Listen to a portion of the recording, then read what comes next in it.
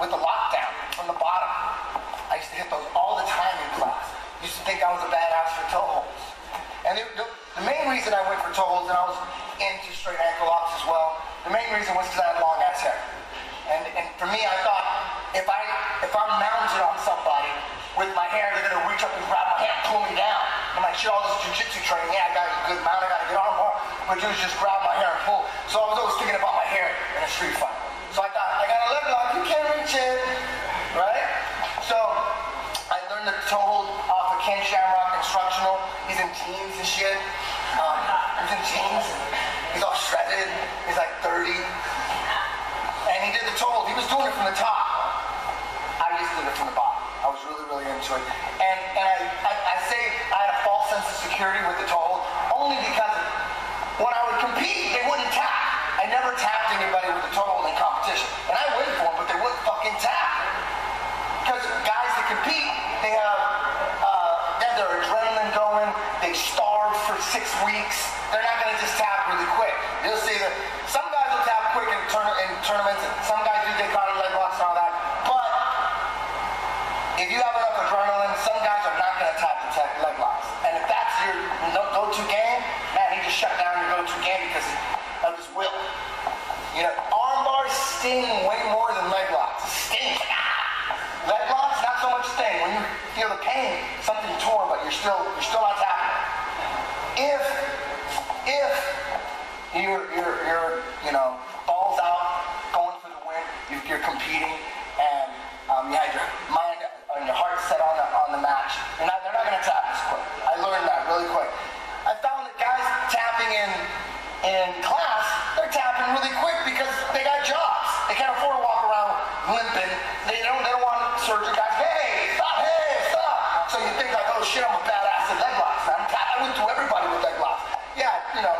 So just know that they're not that adrenaline proof. My take on leg locks, especially John Lober. John Lober got in pancreas. He got hit with a toe hold. He didn't even tap, and his foot got totally broken off.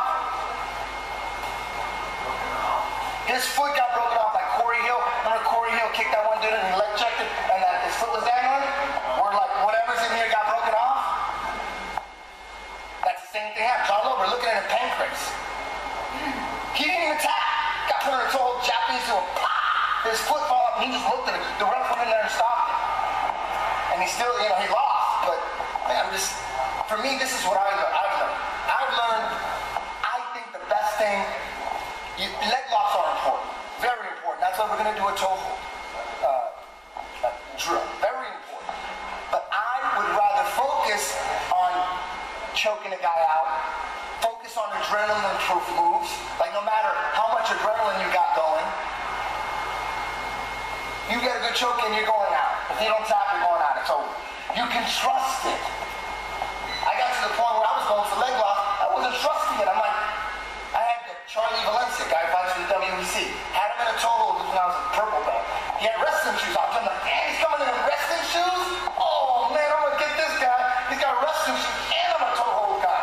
Well, I'm gonna go right after him. I thought I was just gonna go right to him. I went right into his toes, got him. He wouldn't tap. I twisted his shoe all around on his foot. He would not tap. It was pretty crazy. So that let me down. I see John Lober not tap. I see guys even getting in knee bars. There's fights where dudes were straight knee bars and didn't tap. Like, man. And on top of that, you see guys get smashed going for leg locks. You're going for leg locks, you leave the guy's hands free. Another reason to attack upstairs and go for the chokes. I consciously dropped the toe hold. It's like, you know what? I want to go to something that I can trust. You can trust the chokes. Arm triangle, Doris, rear naked choke, Marcelo guillotine. You can trust that shit. It's not going to let you down. If they don't want to attack, they're going to sleep. But that being said, and also this is what ended up. This is what did it. All that shit I was doubting. Like, shit, am I going down the right path? I didn't cut my hair. And I was like, should I stick with the leg locks? I have short hair now. I can mount dudes. Now I don't have to worry about them dragging me down. But and when people used to come up to me and say, hey man, you remember that toe hold you got me in 6 months ago? My knee's still fucked up from that. And that would make me feel good. I'm like,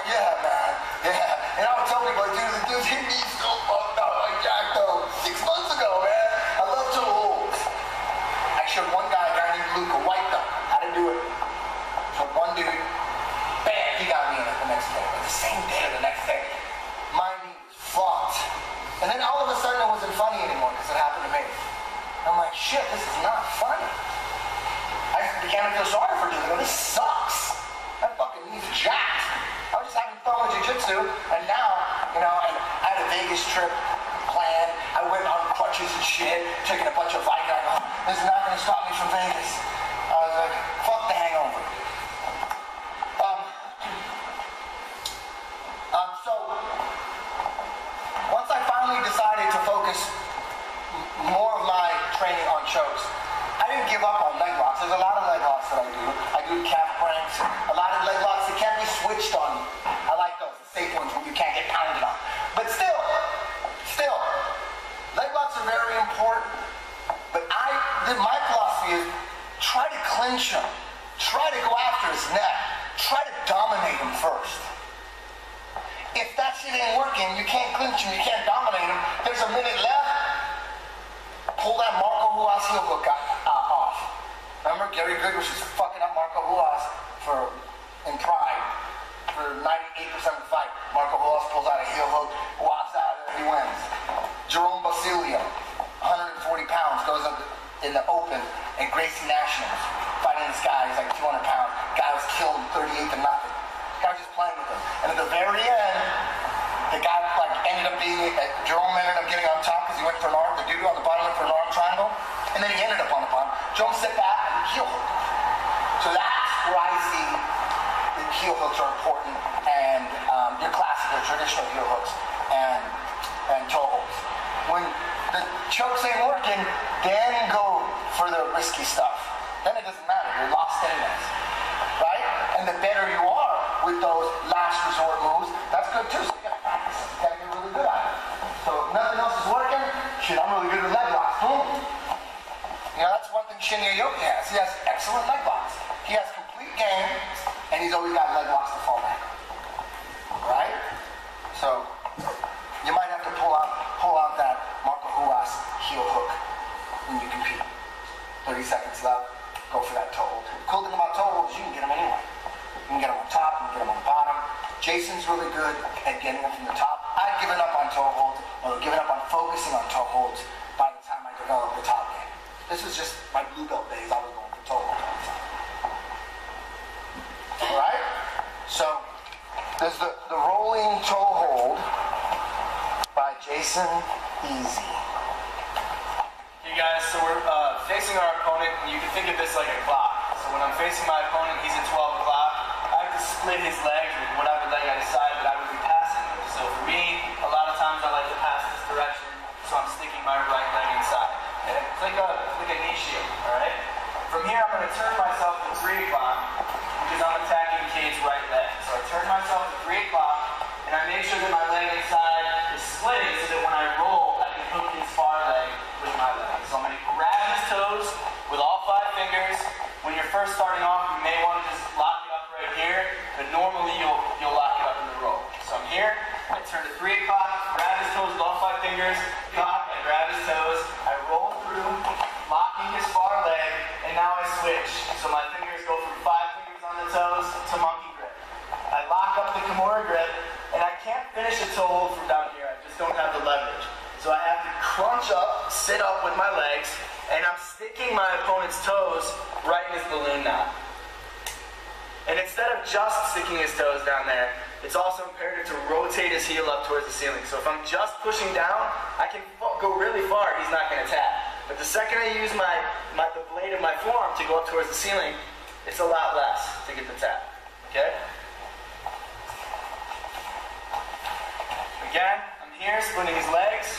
I turn to 3 o'clock, I grab his toes, not down here on the foot, really high up on the toes. I'm going to get a lot of leverage on the crank. I roll through and lock up the Kimura grip. I'm locking his far leg with my legs in figure fouring.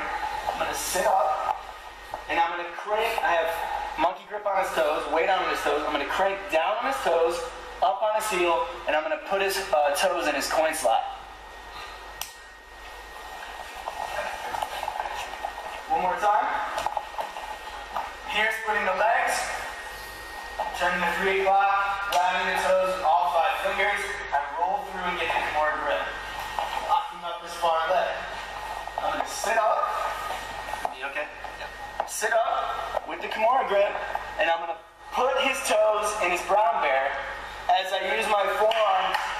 towards the ceiling. And then we're going to end with the proper defense. We haven't really touched on that, but Cade's going to take you through the defense. You just straighten your leg. Come on. Oh, you don't know? No, I mean, I know, but I don't know the steps. Okay, stand up, Cade. You do the rolling toe hold, and Jason's going to show you the proper defense. So the good thing about this particular toe hold is that normally when he goes for a toe hold, my right leg and this same leg he's attacking would be in there for a knee bar. So when I straighten out my leg to defend it, putting on the boot, he can also counter with a knee bar. In this case, he has my far leg wrapped between his legs. So all I'm going to do is straighten out my leg, and with any toe hold, you want to turn towards the toe hold. So if it's my right leg, I'm turning counterclockwise. So I'm turning counterclockwise, I have the boot on, I get my leg out, I'm going to turn counterclockwise and figure four my legs. Why don't you turn the way he's turning the toe hold? That is the way he's turning it. He's turning my toes that way. Okay, do it again. Okay, I'm sorry, do it again.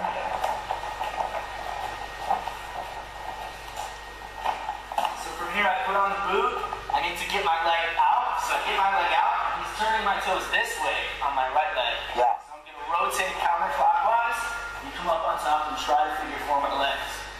Oh. There's actually an easier way to escape. Turning, you can just shrimp out the direction as long as your knee is free, you can just shrimp out.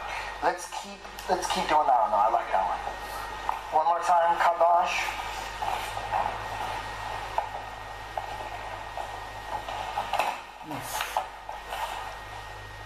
Pull the leg out and spin the way he's pushing the toe. Okay? Look good? Oh, shit. Way too late.